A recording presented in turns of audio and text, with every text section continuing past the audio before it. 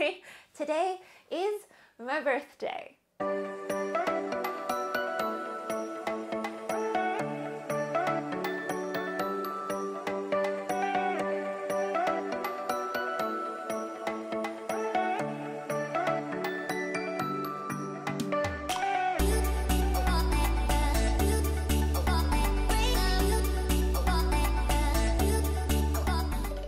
Welcome to this special birthday episode, and in honor of my birthday, I thought that I would make a super cool cake, this green tea Mille Crepe cake. I'm sure some of you guys have seen it before. It reminds me a lot of like the German Baumkuchen with the layers and layers, and a lot of people do it with chocolate, but there is this green tea version where you make these really thin crepe pancakes from green tea, and then you layer it in between layers of freshly whipped cream. It is an absolute showstopper. But because it is my birthday, I thought, let's raise the difficulty up a little bit. Let's make this cake a little bit more special. And I had seen someone or some restaurant put a hunk of red bean paste, sweetened red bean paste, inside this green tea crepe cake, and it looked amazing. So that is what I'm gonna be trying today. And we're lucky enough today to have this birthday episode sponsored by Sheese Bute Island Foods.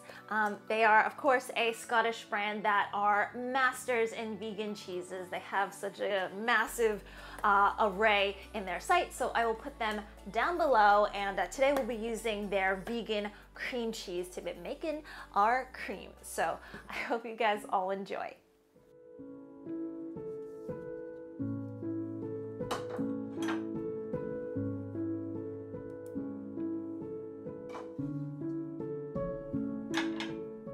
So before anyone says anything, I definitely overloaded that cake with too much cream. So I have adjusted it down in the bottom to just about half of the amount, but I'll tell you guys that the cream is actually pretty darn good.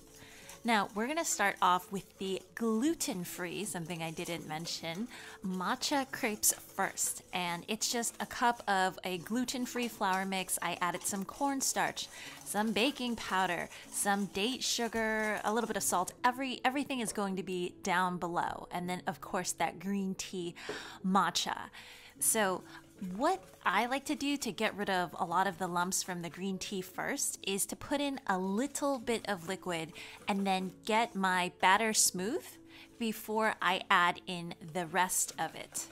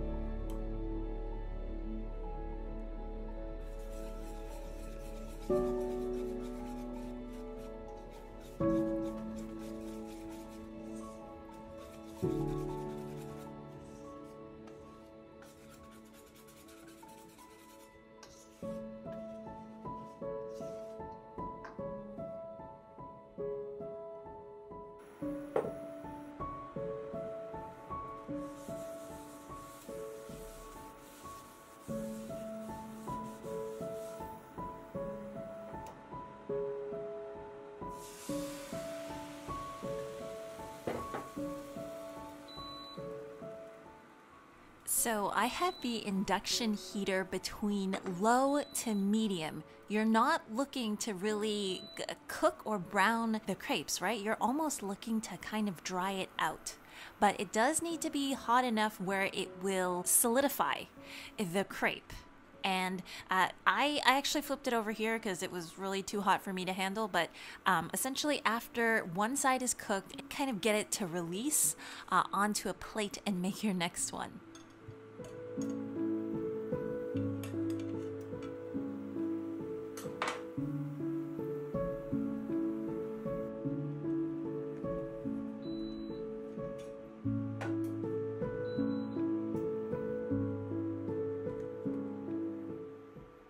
I think I probably made around 15 crepes, but it really depends on the size that you're doing. I'd say probably 7 inches or so in diameter is a good aim. So now time for the whipped cream. That's actually 1 can of coconut cream that I stuck in the freezer for a couple of hours. And I'm adding in 3 tablespoons of the Sheese cream cheese. And the reason I'm doing that is sometimes when you whip coconut cream, it is not stable at all. It kind of just melts away, right? And so I wanted to give the cream a structure while adding just a little bit of tang. This is not going to be like cheesecake. I added about 1/4 teaspoon of guar gum because I heard that may help to stabilize the cream some more. And then finally, just a couple tablespoons of powdered sugar. It's really to your liking. Again, all of these things is to make sure that the cream is stable and holds up in my birthday cake.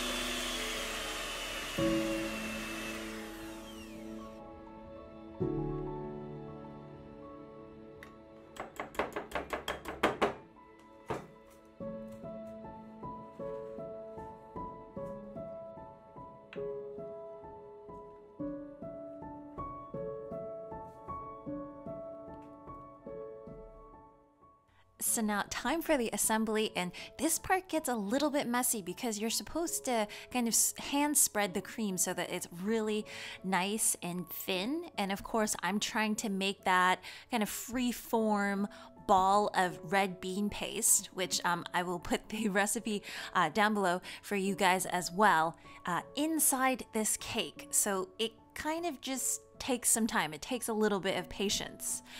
In filling the crepes, I knew that I couldn't fill the in-betweens with too much cream. I knew that the layers had to be really thin, but somehow naturally I just thought, oh, the cream is gonna kind of settle and melt and everything will weigh it down, so I should make it a little bit thicker. That is wrong. As you guys could see how big that layer of cream was. So just make sure and spread it nice and thin. Don't worry about it. It will show up because the layers will do its thing. It will show up. So not as thick as that, but man, that cream is really, really good.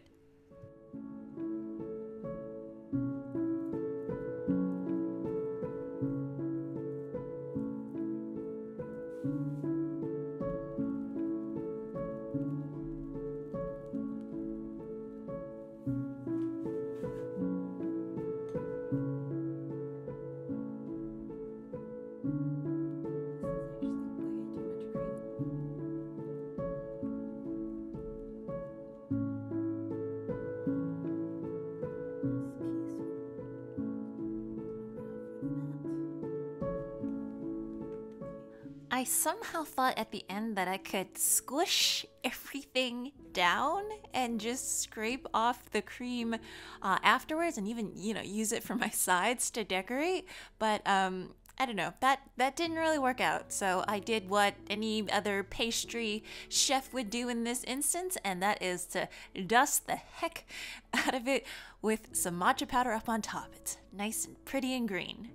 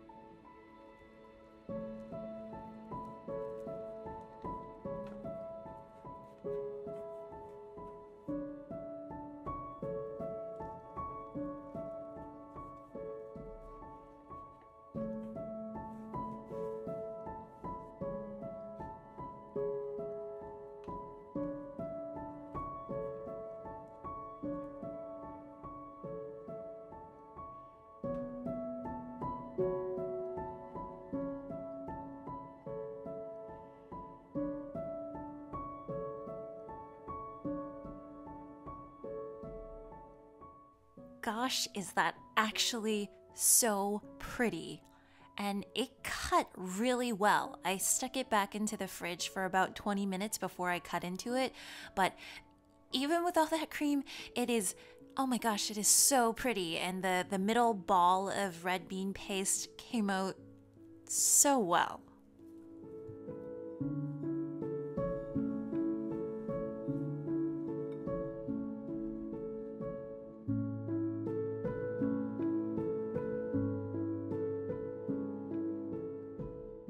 Well, thank you everyone for celebrating this birthday with me. I hope you all enjoyed watching the cake being made. I just think it turned out so well. This was my first time making it, and it doesn't always turn out great, but the cream was amazing. The crepes were amazing. It's so, so good.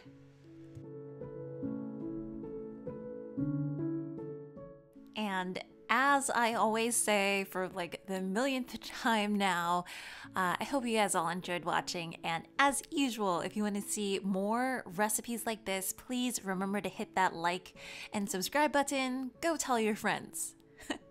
And I will see you guys all again real soon. Bye.